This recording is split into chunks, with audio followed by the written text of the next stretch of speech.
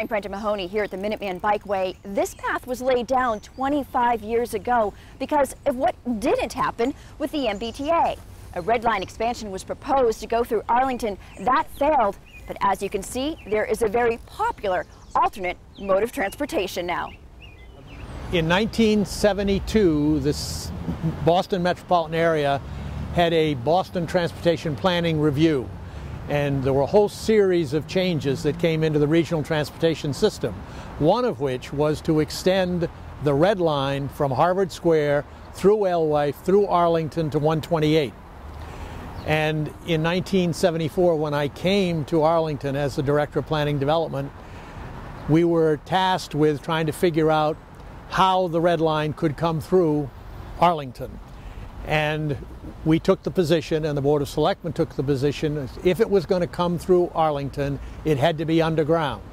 And in August of 1974, at a redevelopment board meeting, somebody said, what are we going to put on top?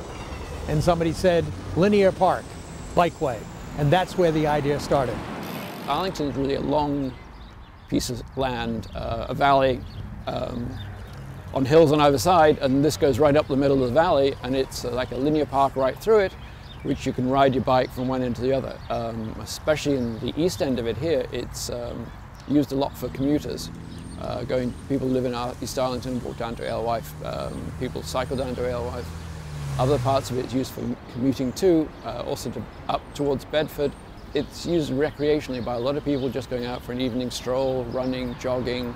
People tend to congregate too, so it's a great long park that people are able to make use of that really has added a lot to Arlington.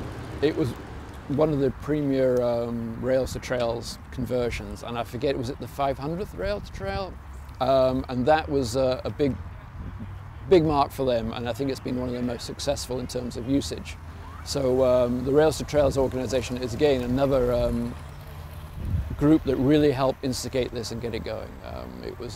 Their help was very, very important. Arlington Public News will have a full story on the 25th anniversary of the Minuteman Bikeway, including updates on the latest user counts. Brenda Mahoney, Arlington Public News.